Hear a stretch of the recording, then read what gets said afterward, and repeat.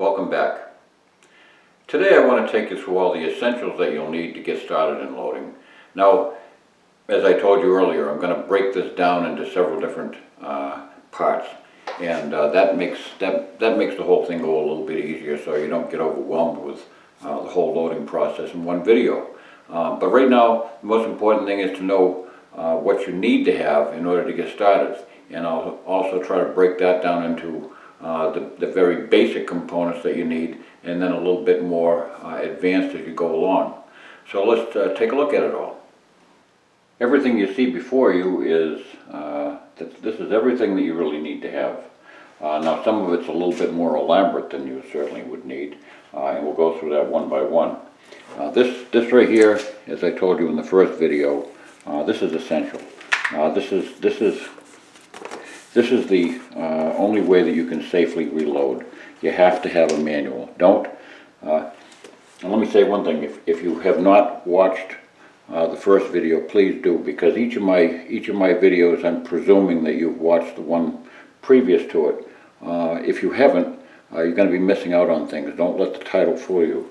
There's information that I provide that is absolutely essential to build upon for the next lesson. So whether you're a beginning reloader or whether you're watching this because you want to become a better reloader, I really urge you to watch each video in line. Whether you're using just a regular calculator or smartphone, you'll find use for a calculator. I don't know how anybody could load without having some sort of calipers.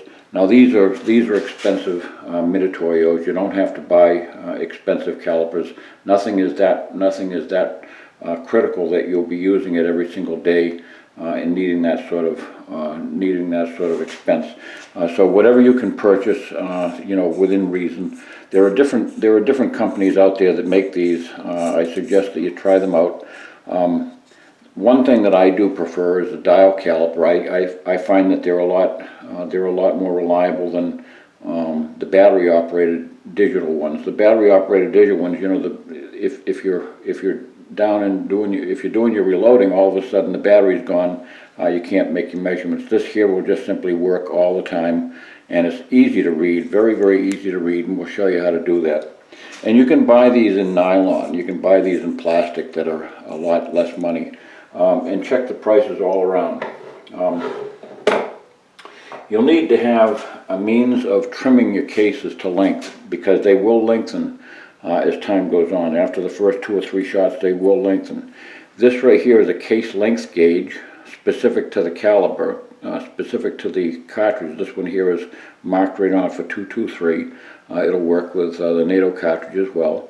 It has a specific length which is measured from the end of this decapping. It looks like a decapping pin, which it really isn't. It's just the end of the gauge, and it fits onto this cutter. And the cutter right here is very sharp. It'll stay sharp forever. And these caliber specific gauges just simply wind on. And there are different ways you can do this. I'm not promoting Lee products, but that's a very easy way to do it. And then I'll also show you in a little while the standard type of case trimmer. I like this lubricant better than anything I've ever used. I've used all sorts. I've used everything from lanolin. I've used various different types of oils and greases and things that are sold. I've used different waxes that are frankly nothing more than, I know they're nothing more than boot wax, but I've used different products. This is completely water soluble, which is really cool. The reason I like this is because with a tub of this sort, you just put a couple of dabs on the bottom of the tub. Start with one dab, fill it up, unprimed cases, toss it around, and that will simply coat all your cases very quickly. And when you're all done and you've loaded up your cartridges, you just simply immerse them in warm dishwashing detergent and wash them off and rinse them, and you've got clean cases. You don't have to be wiping them off, getting all the grease all over the place and everything. So it's a really neat operation. This is I've never got a case stuck with this stuff. It works perfectly, and you won't get your cases dented either because this dries. You can use it either wet or dry. You can place it on the case and use it immediately, or you can simply tumble them and then size them a week later. So whichever is handy. It's really nice to have a universal decapping die. A universal decapping die is something that you'll use on and off frequently. This just allows you to decap cases. In other words, to take the primer out without having to size them, so that you don't have to lubricate them. You don't have to run them through a die.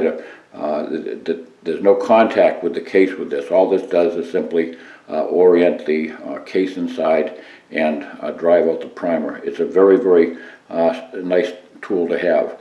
And it will work with any caliber, so I can use this with the largest or the smallest of all the cartridges. That's a universal decapping die. This is a Wilson chamfering tool and deburring tool. Now I've had this since the early 70s, and it's still sharp as a tack. They don't ever wear out. Just don't drop it on concrete. But these will never wear out. You can get a much less expensive one if you're just trying out the hobby. You can get a much less expensive one from Lee that it's just a little twirl it type of thing that's cheaper. And some people prefer to use it just because it's lighter. Your dies, rifle dies, bottleneck dies. Any die that has a bottleneck has to be resized with a two-die system, and they always have to be lubricated. And we'll show you all that process. But this is the minimum number of dies that you have to have for the purpose of reloading cases. The first die is the decapping and sizing die, resizing, and we'll explain that. And then the second die is the bullet seating die. Sure, it doesn't want to come out. And the bullet seating die is adjustable for the depth of bullet, and you don't have to use any wrenches on this system. It's all finger adjustable, which I really think is nice. I've used many different brands of dies through the years. This one here is nice because I can turn it. It's got a rubber stop inside, a rubber O-ring that controls it so it doesn't float around. These dies also, I see people complain about that they don't have a lock screw on them. You don't need a lock screw on these the way they're designed. They turn freely, and when they're seated onto the press, they will never lose adjustment. They immediately lock down tighter than any other die I've ever used, because the lock screws usually pop loose, and all of a sudden the ring is loose. These will lock down tight, and once you've secured this O-ring around at the top of your press, it's tight forever. And you can easily remove it just by simply turning the lock ring and loosening the lock ring, and that will remove the die and then spin it out, and you haven't lost your adjustment. So that's a nice system. Now the practical things that you have to have. You'll find need for a funnel. Get a wide mouth funnel so that you can pour powder back into the jug. Naturally you need powder of the correct type for your cartridge, bullets of the correct type, and also primers of the correct type. And primers come in four basic forms. There's small and large rifle and small and large pistol primers. So whatever the book calls for your particular cartridge is the one that you'll use. Never under any circumstances remove them from the sleeve and put them into a container. They stay in the sleeve until you're ready to use them.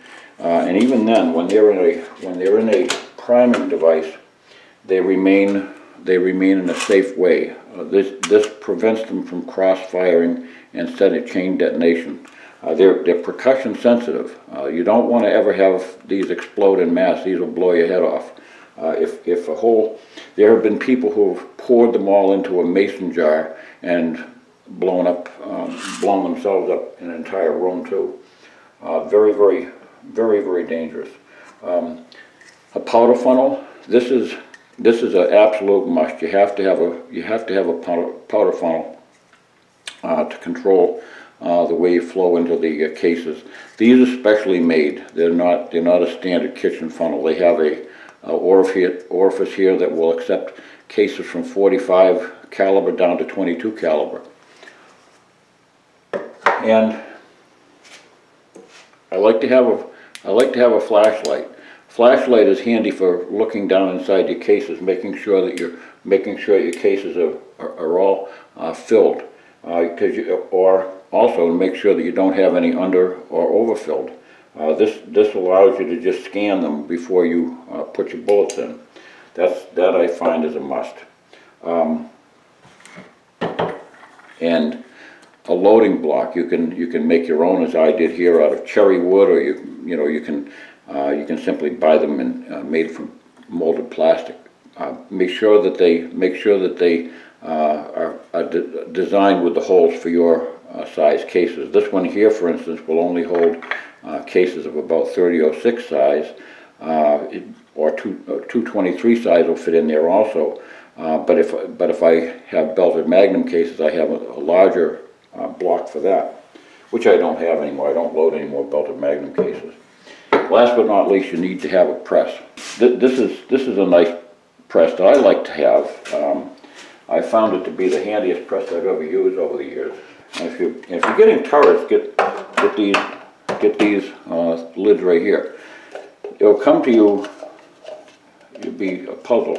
It comes to you like this, and you'll wonder what in the world you're supposed to do with your turret. This is to store your dies individually on, which is a nice way of storing them. But if you flip it upside down, flip the bottom upside down, then it becomes a storage case for your turret.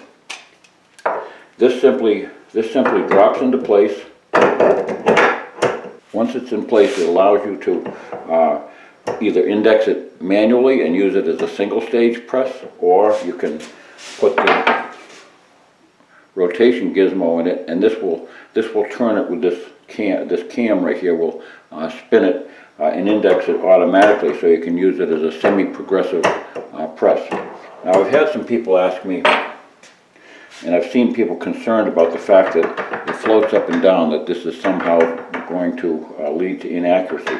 It will not, because there is a positive index point, and it floats only upward to the point where it stops. All your measurements are taken. From an absolutely stopped position with the ram in the fully extended position, and that assures that you never have any issues with imprecise die settings or anything like that. Trust me, it works. It's beautiful.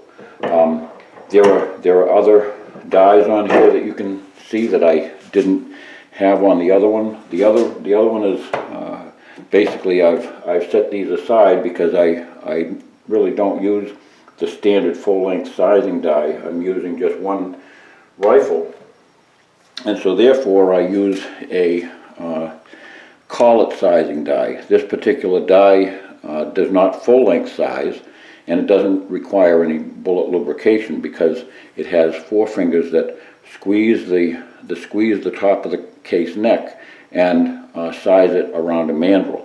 The cases are not shoved up inside, and there's no distortion of the cases. It doesn't push them or pull them through a die process, so they remain absolutely concentric.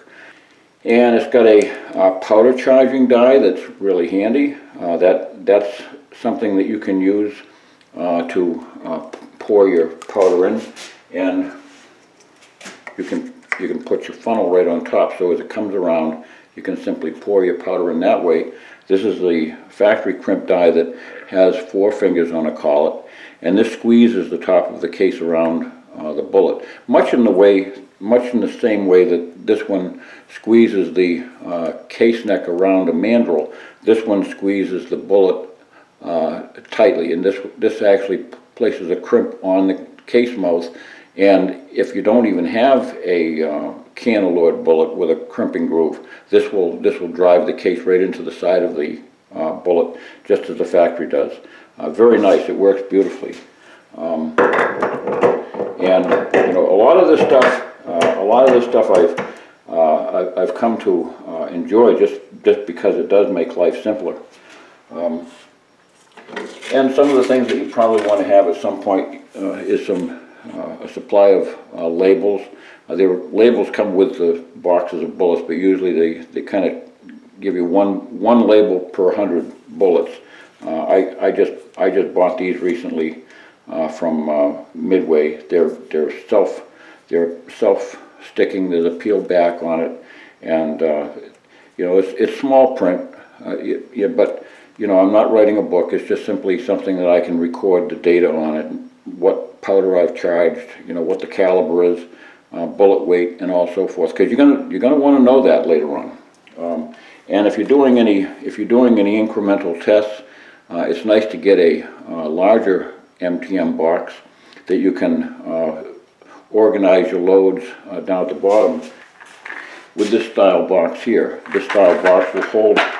It'll hold a whole 50, but if you're doing an organized incremental test, you put this label on the top, and perhaps you only use every other row. I usually only use every other row and load 4 rounds of each. That's all you need to do, and that way there you can do an incremental test on all your different loads that you're working up. Those are the essentials. Now let's move over and I'll show you some of the things that you can get as you move along and you know that you're going to be doing this. As far as the press goes, you really don't have to have an expensive press. You can certainly get by with there's a hand press if you like just sitting in your kitchen chair and doing it.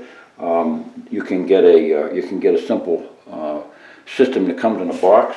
I've had these. They're very precise. It's kind of fun to take them to the range and just, if you're trying out different loads, you can try them out right at the range and make them as you go.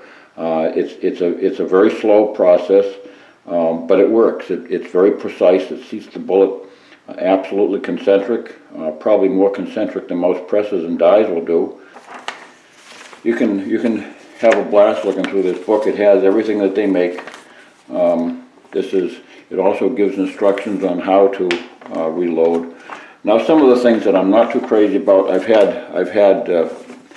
varying success with their powder measure. So I don't necessarily recommend their all-in-one kit, because the powder measure I found tends to, possibly they've improved it, but they tend to leak certain ball powders.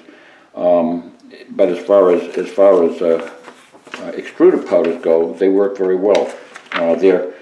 Their scale is, I would say, it's something less than I would desire. Their scale is difficult. I think their scale is somewhat difficult to read the vernier. It's got a vernier type of scale on it, which is, I think, a little bit difficult to read.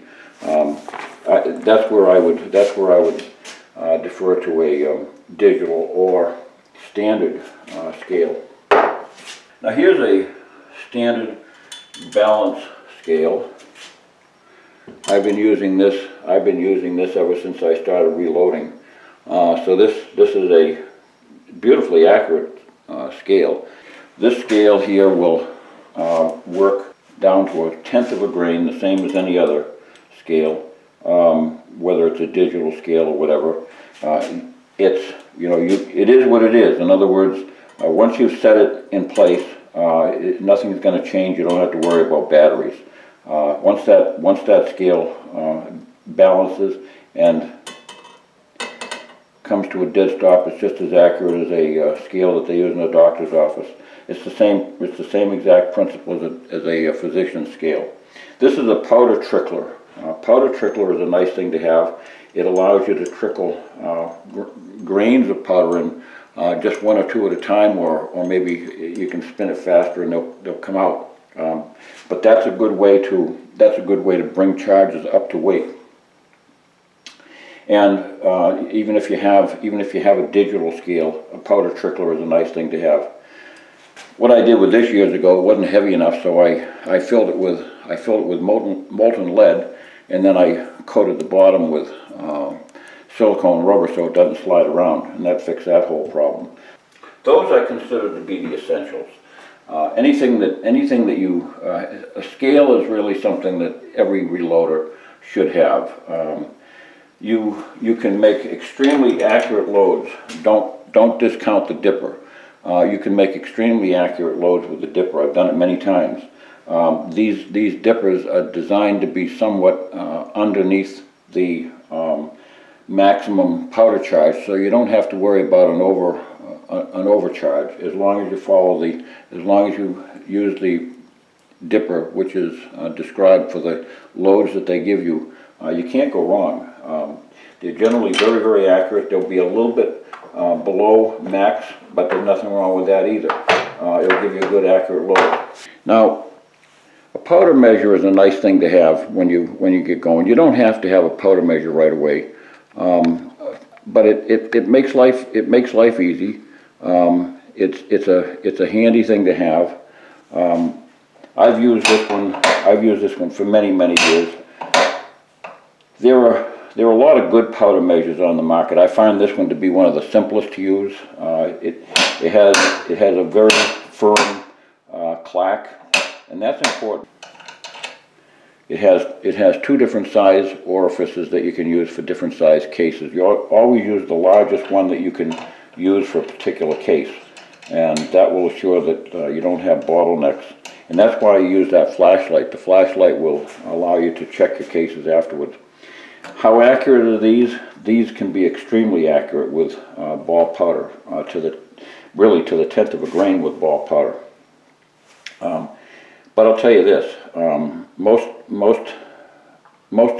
extruded powders, even though they're granular in form, and they're coarser, they tend to be more forgiving in terms of accuracy. That's been my experience. So even though, for instance, 4064, IMR 4064 powder is known to have rather stringy granules, but even though it had a stringy granular nature that would sometimes feel as if it was getting balled up in here, you could feel it crunching, cutting it off. And even though the charge weights would maybe vary 3/10 of a grain up and down, that's such a forgiving powder that it really didn't affect the overall accuracy of the cartridge whatsoever.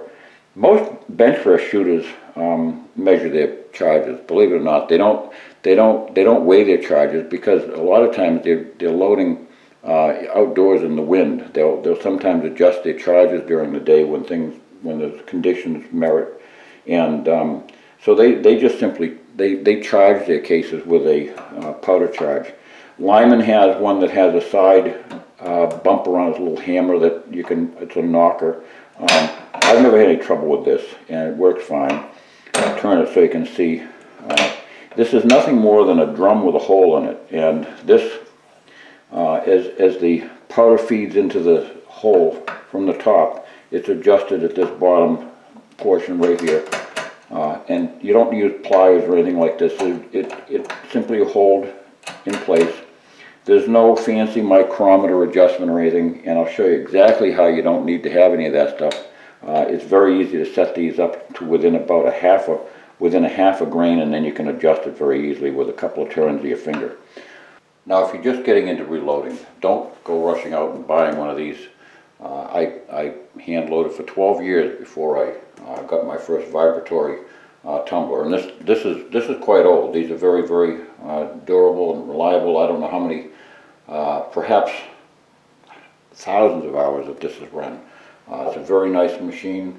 I prefer to use the walnut shells rather than the corn husk. The walnut shells are coarser, and they have a rouge. There's a red rouge that's applied to them, and they just work a lot faster than the corn husks. this is all you really need if you're fussy and you want to have clean brass.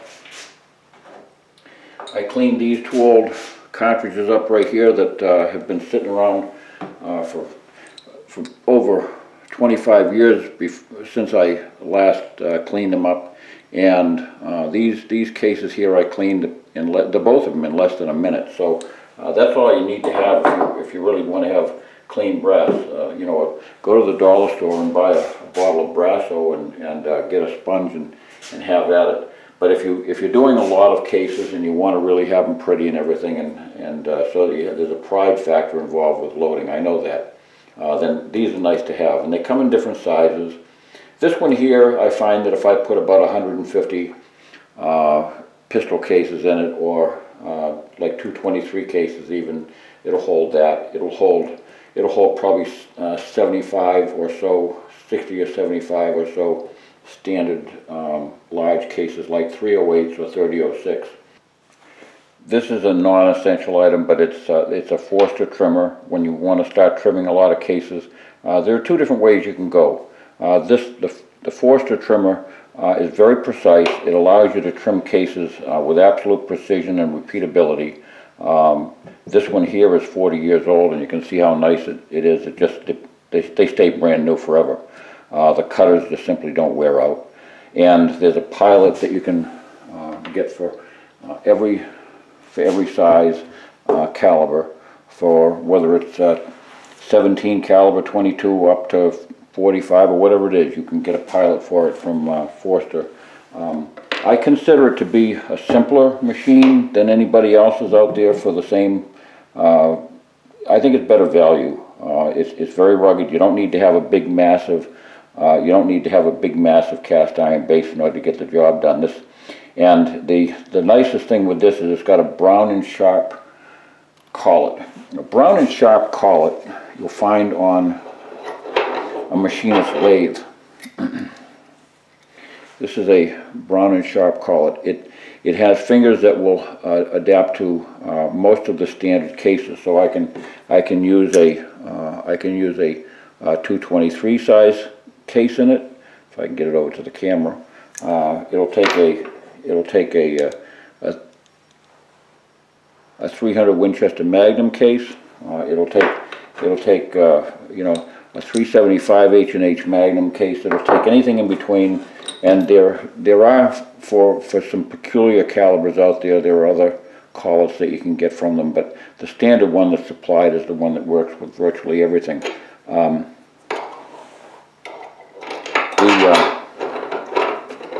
The other thing that you can do with this particular machine is, what's nice about it is you can eventually get a neck turning.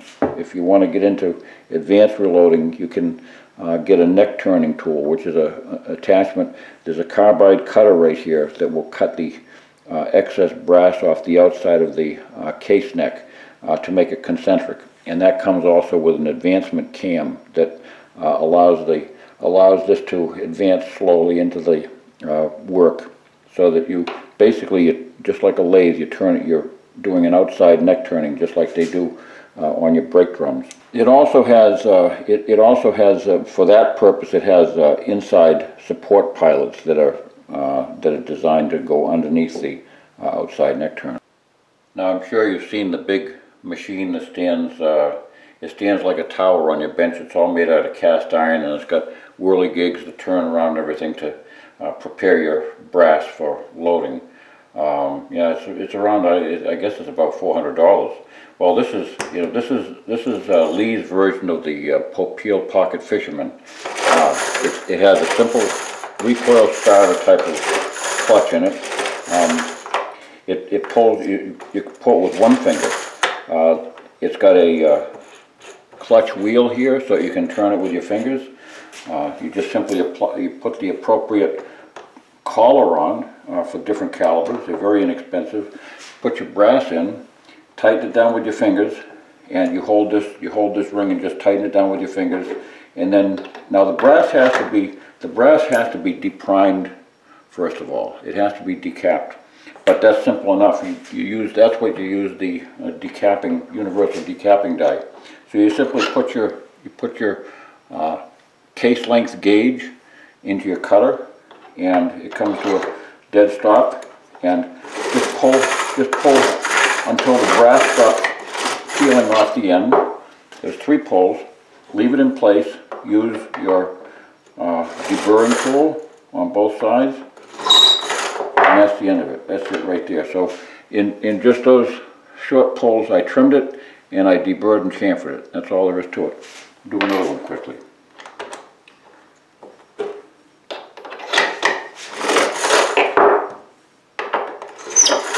And you don't need to do much.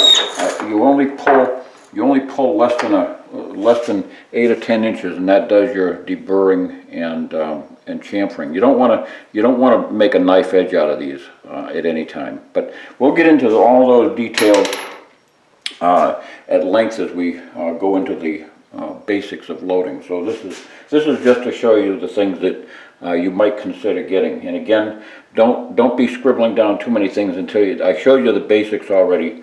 This is not essential. These run about, they list in the catalog, I guess, for about $25, $24.95, I think, last time I saw.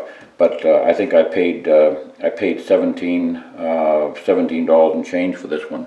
There are a couple of particular houses out there that deal with. If you Google Lee loading equipment, you'll find this. You'll find this in a couple of different places. Now, don't be fooled by the simplicity of some of this stuff. This is a wiggly thing. It doesn't have anything to do with the precision of that ram pushing a case up inside. So with these shell holders are all. It's nice to have a couple. When you buy a set of dies, Lee packs a shell holder in with it. That's, as far as I know, it's the only company that does that. Most other companies will scrounge another $12 out of you for a shell holder or more. And these are better shell holders. They have a tapered lead section right here, so that the case doesn't get hung up as you're feeding it in. It's really neat. He's an engineer's engineer. So sometimes a good engineer thinks outside the box instead of doing the same thing the same way year after year. So all this die is designed to do is simply remove the primer. And where did the primer go? What a mystery. It actually, believe it or not, the primer ends up being pushed into this hole right here. It's the simplest system in the world. It actually, when you decap, the primer falls down a slot in the back of this, and it bounces into the back of this press here. And after about 2 or 3 years, if you're using it a lot, you just unscrew it and dump the primers out. So that's it. And then once you've done those, then you can size them with the zip trim, or you can alternatively just simply get the other system, the Forster system or something, to do your trimming. I find that they both have uses at different times. Now, for those of you who are interested in reloading military cases, this is the necessary contrivance that you have to have. There are different ways that you can deal with the primer pockets. Before I go any further, let me explain. Military cases, and even some cases which are sold primarily for police use, they may even be 223 cases, they have a crimped-in primer. To be very honest with you, I've done these many countless hundreds. It's a pain in the neck. I don't really find that it's that satisfying to do. There are many reasons that I'll explain in a moment. For one thing, these things love to break decapping pins. Decapping pins pushed against a crimped-in primer, they very frequently just snap. The pins are hardened, and they tend to be. They'll last forever with a regular case, but when you're trying to defeat the crimped-in primer, then you can have problems. So those pins can be a little bit of a nuisance to replace. I keep them on hand. The other thing is that very frequently after you've done this, you find that the primer pockets were worthless anyways, because these military cases, as I explained to you before, the pressures run very high. Full military power is full military power. The crimped in primer is basically to prevent blown primers, and also to prevent primers from coming out during cycling, and also allows them to be a little bit more waterproof and everything. But the biggest reason of all is to contain the high pressures, because these primers, if they weren't crimped in place, they very well could be blowing. But what I've found is that very frequently, after you get done decapping them, that the primer pocket itself is already enlarged to the point where a primer won't stay put. Sometimes you can actually push it in with your finger, so that makes the case worthless. So if I've done as many as 500 cases at a time, only to find out that 100 or more were bad enough that they wouldn't hold a primer, and that can be a real nuisance.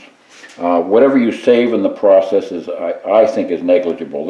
This thing costs $100. There are other ways to do it. You can chamfer the primer pocket, but when it comes right down to it, this is really the only practical way to do it. You have to swage the pocket. And what this means is that the crimp creates a sharp edge, and you cannot attempt to reload a new primer, press a new primer in without removing that sharp edge. That sharp edge will absolutely catch a primer and prevent it from being seated properly. And if you're using a progressive loader especially, you'll have powder dumping all over the place, because it'll tip that primer upside down and sideways, and then the ball powder will be pouring out all over your press and making a mess. The way these work is pretty simple. I'll show you a little gizmo that I've used on my benches for years. This is just a simple Jorgensen bench vise. You put a bench dog, you see this right here, my head's not in the way, and that snaps into it, and you can slide your board under, and you can use this for any number of tools, so it's kind of handy. So if you have a small bench, this is what I would recommend. If you have a small bench, install one of these and mount everything on board. So you can mount your powder measure on a board. You can mount you can mount all kinds of things. The only thing you can't mount on a board is your press, but you can mount your trimmer, all those things, so that you can stack these on a shelf and just use them as you need them, and secure them under the dog. So this simply just slides on. It comes in large primer size and small primer size, which is used for the 223. So that just simply snaps down, and this enters there's a button that enters the primer pocket and swages it in place. That's the illustration, but I'd want to be able to turn it so that I can do it over the edge of the bench, so that I can be sure I've exerted full leverage all the way down. There you go, and that's all there is to it. So it's just a one-shot deal, and you put a new one on and repeat the process, and that's all there is to it. But again, consider carefully before you launch into a project like this, because it's a real nuisance. The cases are very frequently not usable anymore because of the reason I stated, and the savings is negligible in the long run. Brass is not that expensive. You can buy bulk brass quite reasonably.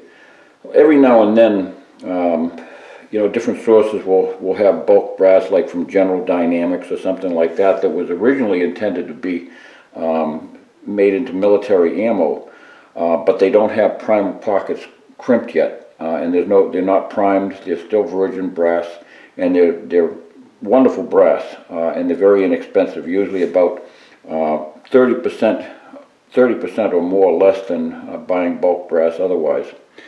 So that's about it for now. Now the $64,000 question is, how much does this all save you? Actually, it'll never save you anything. You'll load more ammo. You'll spend more money than you ever would have before you started reloading. So get that notion out of your mind. That's like a guy asked me one time many years ago. He said, "How much money do you save when you go fishing?" I said, on what? He says, on fish. I said, you gotta be kidding me. You buy the rod, you buy a boat, you buy a motor, you put gas in it, and you take a trip in a car, and you buy all the lures that everybody needs and everything like that. No, one trout costs you $3,000. So no, it's not. You don't save a thing, and that's $3,000 if you just go out with your waders on. So it's the same thing. You're not going to save it. You're not going to save a penny. What you will have is great value. However, you'll have, each individual round can be loaded for an awful lot less. So you can get a lot more. You can get a lot more bang for your buck, literally. And the original investment doesn't cost that much. But say, by the time everything that I have combined here, not including like the Loadmaster progressive press and all that stuff, I'm sure probably by the time I'm done, runs around $450 or so. Or more. I imagine it may be closer to $550 or $600. I don't know, but that's to have pretty much a complete setup as I showed you here,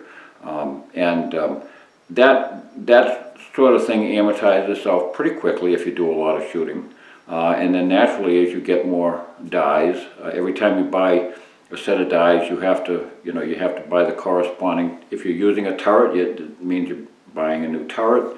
If you're loading another caliber, when I say a caliber, different bore diameter, you're buying different size bullets. It brings you into a whole nother world.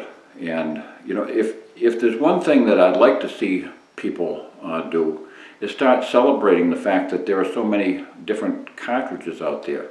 I get so bored with the 223 5.56 thing. It's extremely boring. I mean, yeah, they're fun to blast away and everything, but if there's anything that ever came around the corner that's so boring as that, there's so many more exciting cartridges that you can play with. You don't have to have towering cartridges to get, shoot 3 miles away and everything. That I think it kind of eats up the fun.